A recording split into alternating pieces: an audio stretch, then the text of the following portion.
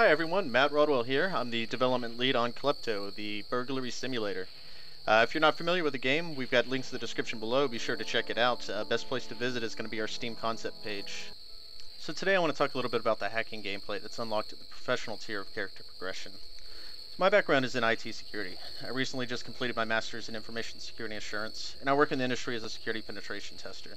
I specialize in specifically hacking embedded devices, such as like the home routers that you find in just about every home, and a big focus of the hacking that's going to be found in the game here. One of the things we wanted to do was avoid just masking mini puzzle games as hacking, and try to simulate real world methodology and techniques.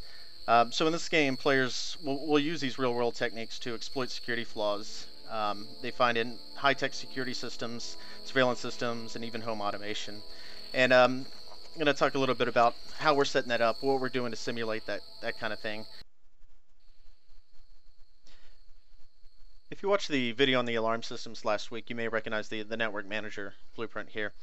This is what we used at the back of the house for the ONT to cut the data connection to prevent the alarm from reaching out over the internet to contact 911. So that ONT is just one of the different components of our network simulation that we're doing.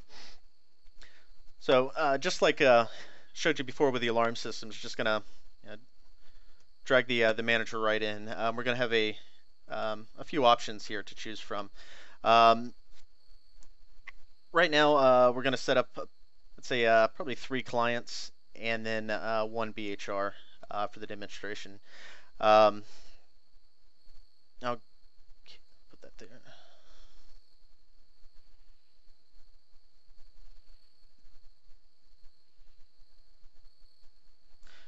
Okay, from the one on the end here, we'll go ahead and make that our BHR. We do that from the network component list. So ONT, BHR, client PC, and also for our IP cameras. Hopefully your BHR doesn't look like that. If it does, you probably want to update it. So that's obviously just a placeholder for now. Our 3D modelers have a long to-do list for the assets that we need in the game, which is one of the reasons why we've started the Indiegogo campaign, is to just try to offset some of the modeling by purchasing some pre-made assets. Just about all of that money is going to be going straight to building our 3D library. So if you want to support the game, the link's in the description below. Okay, now we're going to connect all the clients to the BHR over here. To do this, we just simply have to select each one of them, and then from our little eyedropper here for the BHR, just going to click it and then select our BHR. Now I want to give a shout out to Andrew Tech on the Oculus forums, who had the brilliant idea to have the initialization handle setting the array of clients to the BHR. So if you recall from the alarm video, we had to do the eyedropper both ways to have that two-way communication. Now we just simple one click, everything's done. Clients will set themselves to the BHR array automatically. So it definitely simplifies things and prevents some user error on the level designer. So now that they're connected to the BHR, we're going to go ahead and open up a few ports. So our level designers will be able to statically assign open ports, or we can randomize these based off of different services that we pull from. For the time being, we'll just open up 3 or 4 ports on each one. I'm going to stick to a range of 1 to 100. Just to cut down on the time. I don't think we want to wait for 65,000 ports to be scanned on here for the demo. So do a couple of common ones, 2280, and then 99. Over here, I'm just gonna pick something, another web server. That's fine. Well, telnet, and yeah, again, another web server. We'll also go ahead and set a host name. This is another thing that we'll have an option that we can randomize. But for the demo, we'll statically assign this.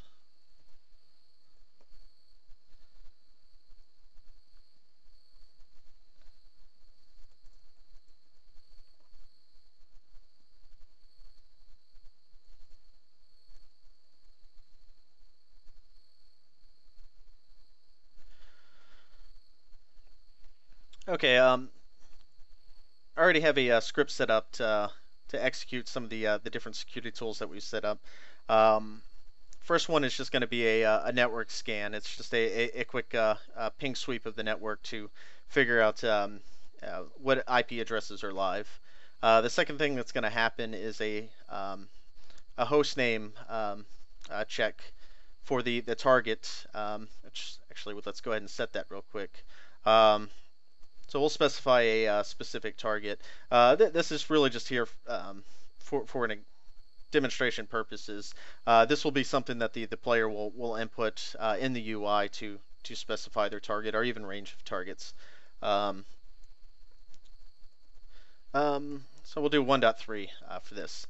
So like I said, after that network scan, we're going to do a host name scan, and it's going to check to see what the host name is for that IP address. After it's resolved the host name, it's then going to go on and do the port scan. So the port scan is going to go through the first 100 ports.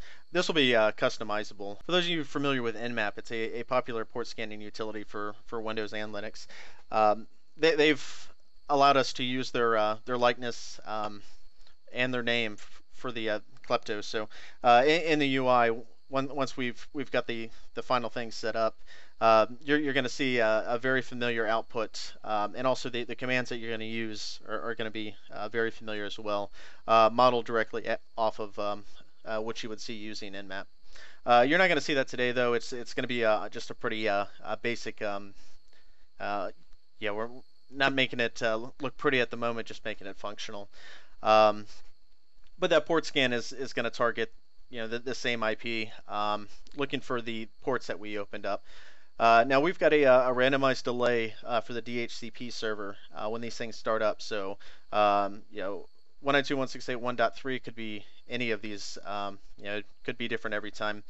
And speaking of the DHCP server, that's just another thing that we're simulating here in the network manager. So each of these clients will reach out to the BHR and get the IP address. So you'll see that in the logging output as well. Really, everything's already set up. I'll go ahead and click simulate and just kind of walk you through what's happening. So here's our DHCP leases. And network scan have found 3 clients. Host name scan, so the one we're looking for is going to be laptop 1. And now we've got the port scan running. So we got telnets open.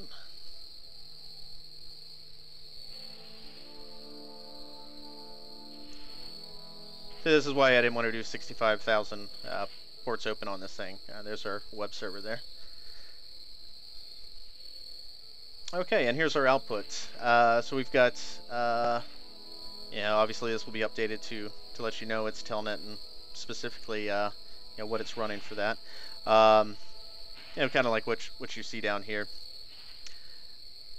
Now we'll have a whole database of different possibilities here, and also different version numbers. Not all of them will have a vulnerability.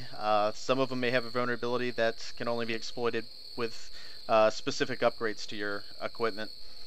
But this is just to kind of give you a quick idea of what we're doing and the approach that we're taking for it. And we one of the main reasons why we're showing it early is to get your feedback and see what you like, and hear your suggestions, because this is a great time for us to make those kind of improvements that you guys suggest. Really, that's gonna wrap it up. I know it's not a whole lot, but there's a lot of work to do.